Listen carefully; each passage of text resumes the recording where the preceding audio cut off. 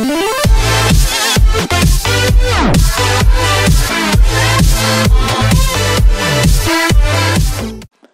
guys, this is Geeky Gyanchos and today we are going to talk about the new screening procedure of IIM Ahmedabad. So let's get started. See, this is the official website of IIM Ahmedabad and the admission procedure for the latest batch. So let's look at the eligibility criteria.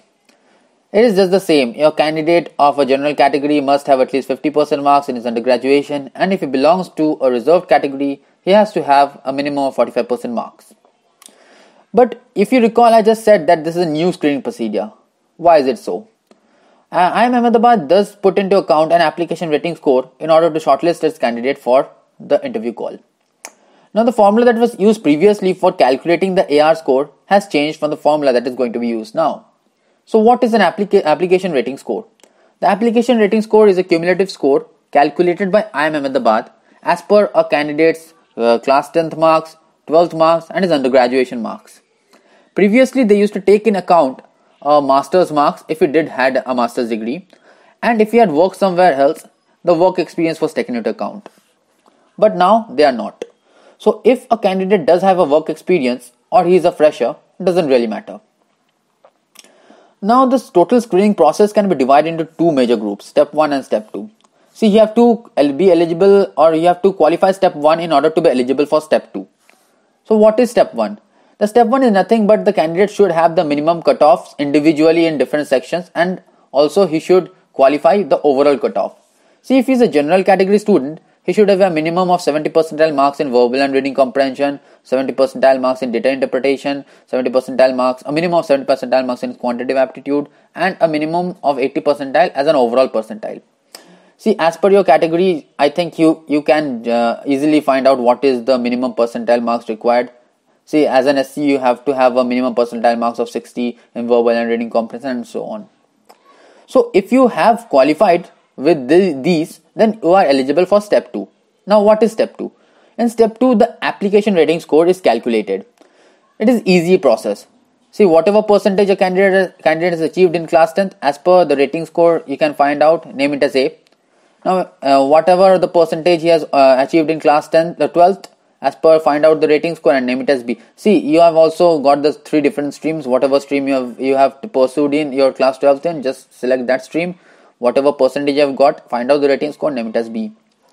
And again, similarly, just find out whatever percentage you have achieved in undergraduation, find out the rating score and name it as C. See, here you will see AC1, AC2, AC3, AC5, AC4. What are these? These are nothing but, see, AC1 stands for medicine and surgery, AC2 for chartered accountancy and so on, AC3 for these, AC4 for engineering, AC5 and like these. So, I have taken a candidate, a virtual candidate with some virtual marks, and let's find out his application rating score. So, let's take a candidate with a science background in class 12 and currently pursuing a BTech degree. Let's assume that he has achieved 91% marks in his 10th, 74% marks in his 12th, and has a 67% marks in his undergraduation, and in CAT he has scored 190 out of 300. So what would be his application rating score? In 10th he has 91% marks. 10th 91 above 90, that is 10. He has a rating score A, that is his A is 10. See, A is 10. 12th he has achieved 74%. And remember, he is a science stream student. 74% in science stream is 5. So his B would be 5. B would be 5. Similarly, his undergraduation marks is 67%. See, undergraduation marks 60, and he is a BTech student. BTech means engineering, means AC4. So 67% in AC4 is 3. So his C would be 3. Now what is AR? AR is nothing but A plus B plus C. So his AR is 10 plus 5 plus 3, that is 18. Now you have got the AR of that virtual candidate I just created. What next? You have to find out his normalized AR score. Now what is the normalized AR score? Normalized AR score of an applicant is equal to their AR score divided by the average of the top 50 AR scores of the applicant's pool. Now if you are a general category student, you can take it as granted that the average of the top 50 AR scores would be a perfect one, that is 30 out of 30. Because there are so many good students who at least 50 there would be in total India that who has achieved more than 85 percentage marks in his undergraduation and above 90 in both his boards. So take it as granted that if you're a general category student, the top 50 AR scores would be 30 out of 30. That is a perfect 30. So what would be his application? See, if you're a reservation category student, I don't know what would be the average of the top 50 AR scores. But if you're a general category student, yeah, it is going to be. So now we have to calculate the normalized AR score. Normalized AR score is what? AR score divided by the average of the top 50 AR scores, which I am taking in this case as 30. So the normalized AR score would be 18 out of 30, that is 0.6. So you have got your application rating score, you have got your normalized AR score. Now what next? You have to calculate your composite score. See, this is the final step. The composite score is the score by which the shortlist is created, and as per it, the calls are given for interview. So composite score equals to 0.3 of your normalized AR score and 0.7 of your normalized overall score in CAT. See, you have got your normalized AR score, but what is the normalized overall score in CAT? See, nobody can tell exactly what your normalized overall score in CAT, but by this you can get an overall idea where you stand. See, whatever marks the candidates achieve, this is 190 divided by total marks. Whatever it is, take it as the normalized overall score in CAT. Yeah, it is not exact, but if you take this, you will get a vague idea where you understand, and you will get an overall idea where you stand now.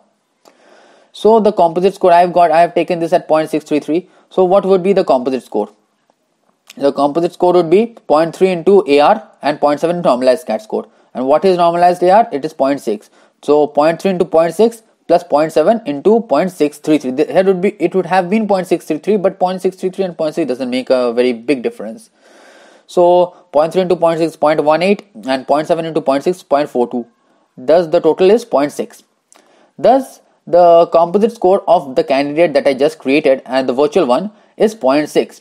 Now, based on our experiences, we would say that if you have a composite score of 0.7 and more, you are very likely to get a call from IIM Ahmedabad. So, as per it, my candidate in here doesn't get a call from IIM Ahmedabad. But if you see, he didn't have such a good marks in his 12th or undergraduation, which is the thing that has played a role, that after having such a good marks in CAT also, he wouldn't get a call from IIM Ahmedabad. So that is it now. Guys. I have told you how to create and calculate your composite score.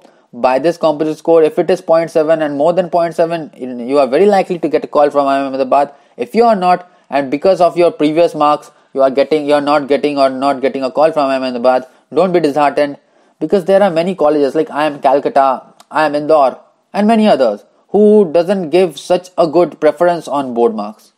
See, but if you don't have a good board marks, don't be disheartened. Yeah, please give the CAT exam as good as you can, because who knows, if you can get a 100%, a total 100 percentile, which would be a 0.7, the CAT score would only bring you a 0.7, and you would get a call. So whatever your previous board marks it would have been, you can't change it now, right? So just give the CAT exam as best as you can and wait for the call. So guys, that's it for now. We here at Geeky Gyan Show, I hope you did like the video. If you have given information from it and liked the video, please don't forget to hit the like button. And if you have any queries, feel free to write in the comment section below. And for more such videos, stay tuned to our channel by subscribing the subscribe button. Thank you.